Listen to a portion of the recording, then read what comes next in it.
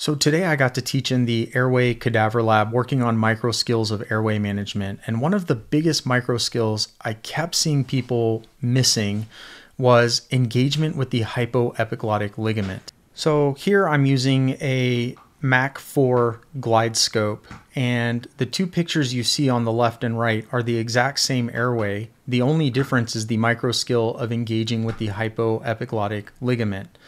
So just to point this structure out, it's this thin little strip that you see just superior to the epiglottis. And just for a point of reference, you can see the epiglottis on both sides. What I want to show is that on the left, I'm in the vallecula, but I'm not really engaged with that hyoepiglottic ligament, and you can see what I'm able to view for my airway. But now, just by making a simple little adjustment and sliding that laryngoscope down right at the base of where the epiglottis is and right where that hyoepiglottic ligament meet, once I engage that and pick up, you can now see how many more structures I'm able to see. So what I'm going to do next is play the full video so you can see it, but I wanted you to see these two structures side by side, as it's not as evident when I'm going through them one by one on the video. You can see uvula, and we're going to come in, and there's our epiglottis.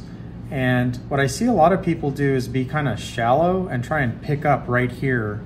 And yeah, we can see our arytenoid cartilages and our vocal cords, but that structure in the middle above the epiglottis, that hyoepiglottic ligament, that's what we actually want to engage. And so I just want to show, like, once I engage that and then I pick up, you get a much, much better view of your airway. So again, here are the two images side by side of the same airway using a Mac 4 standard geometry glide scope blade. And again, you can see once you engage with that hyoepiglottic ligament, how much better your view will be.